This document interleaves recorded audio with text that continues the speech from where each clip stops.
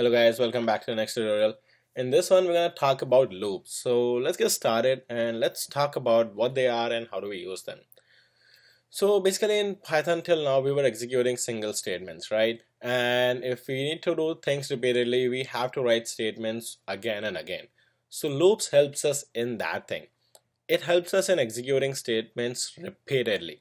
And they kind of run infinitely. So we have two kind of loops, while loop and for loop. So if in this one we're going to talk about while loop. So while loop runs infinitely, and then we have to use conditions to stop the execution of loops. So basically we can control the flow of loops, that how many times we want to run that statement, right? So if I want to run the statement 10 times, I can control it. So let's quickly take a look at it. Basically there are some iterable items that we can run the loops on, which are strings, list, tuple, and dictionary. We can pretty much do loops on numbers. So these are the items on which we can iterate. And iterate means, yes, we are iterating over the items, right, when we are running them again and again. So we can iterate over the items as well. Other than the statements, we can iterate over the items. Like if the string is a combination, so a string is something like this, right? Hello world. So it's a combination of different characters. So there are different items that we can iterate over. So we can iterate over items. So these are the items in which we can iterate over. This is more related to for loop, and that we're gonna look at it. So while loop works like this. So while, and we can put a condition like maybe x is less than 10, right?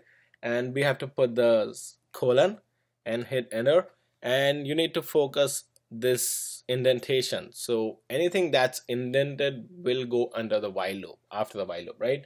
So the indentation, and then I can print something like print value of x or something like that, right? Value of x is plus x, right? So and then first let's initiate x. So I'm just gonna declare x equals to 0. So if I run this code currently, what's gonna happen right now is that it's gonna go infinitely. So this loop is an infinite loop. Why? Because we're declaring x as 0. I have to just cast it. So this is 0 and we are checking it if it's less than 10. So this is our condition basically. So while is the keyword, and the next thing we put is our condition. So we're putting the condition that if x is less than 10, then do something. And in this code block we can write multiple line of code. We can write more things, one more line, maybe just like that, right? So we can write multiple lines of code, and everything that is indented after while loop goes inside the while loop, right? So now x is never changing, it's always 0. So basically it's always 10. So it's gonna execute again and again, and it's gonna go to infinite. It's never gonna stop, right? So this is known as an infinite loop. If I wanna run it, let's run it. What's gonna happen is it's running, right? Even PyCharm says too much output to process, so it's good to stop it from here. So here you can stop it, stop while loop.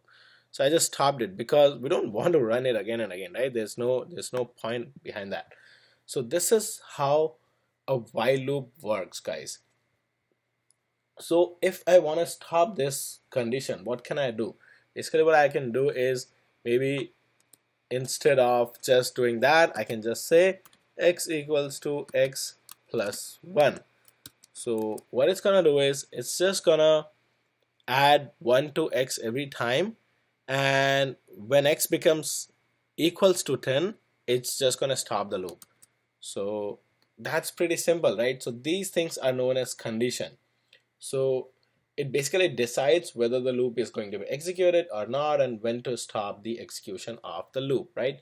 So let's run the code and let's see. So right now it prints that value of x is 0, 1, 2, 3, 4 and till 9. Because we're stopping just before 10, we're checking if it's less than 10, then go inside it. If it's equal to 10, then do not go, and anything beyond that, right? So that's how we work with loops, guys. So what I can show you is maybe just declare a list of numbers, maybe.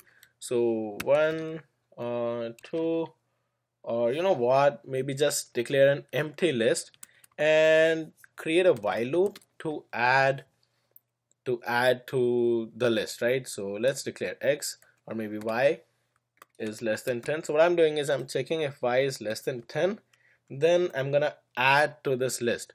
So l dot append, and then I'm gonna append the number basically. So let's declare a num called 0, and I'm gonna append the number, and I'm gonna increment num every time. So plus equals 1, right? So what we are doing here is we have to say, oh, basically we can just check for y instead of num. So num, sorry, we can check for num instead of y.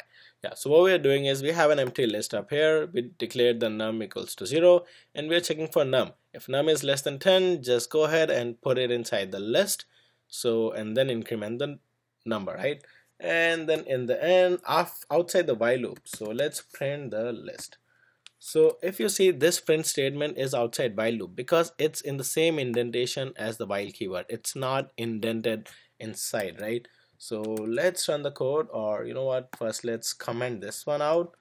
So I'm selecting all, hitting command and then the slash on Mac to comment in this bulk, right? So let's run the code, and it says at the end the list is 0 1 2 3 4 till 9, right? And I can print something up here as well. So let's print value of x is plus str and x, or actually it's number we are using here, not x. So value of num is this.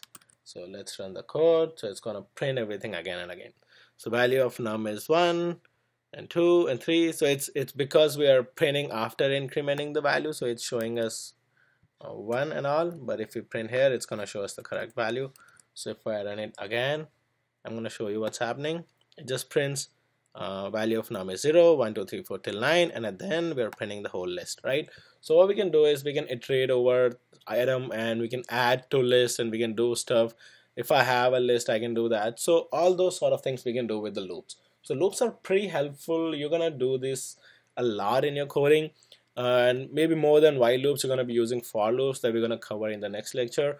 But yes, here it is. These are the loops. So I'm just gonna upload the code on the web, download it for your reference, practice as much as possible, and let me know if you have any questions. So I'll see you in the next lecture, guys. Stay tuned for the next one. Thanks for running this one. Thanks, guys.